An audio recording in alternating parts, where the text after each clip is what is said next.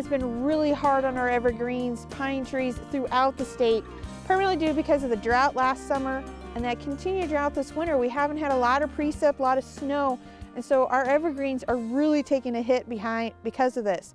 So what we're seeing a lot with our evergreens is a lot of winter injury. And this injuries, typically we see it on the north side of the trees where it's getting a lot more wind, because that's where the needles are losing most of their moisture.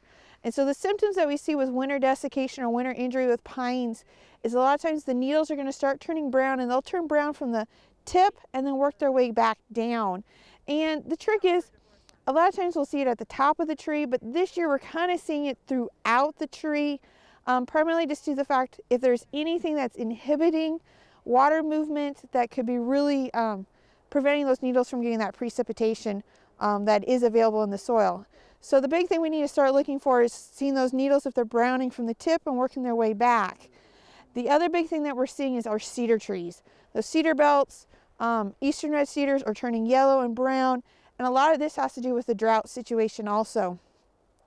You may see in a cedar tree belt one tree that's dying and the other 20 are fine.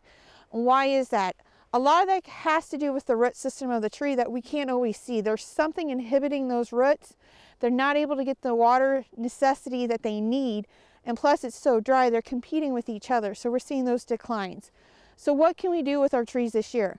The big trick is, it is still dry. We need to make sure we water our evergreens in our landscapes whenever above freezing to help them through the winter months. And especially when we go into the spring and summer and we continue to be dry, you need to continue giving them supplemental water.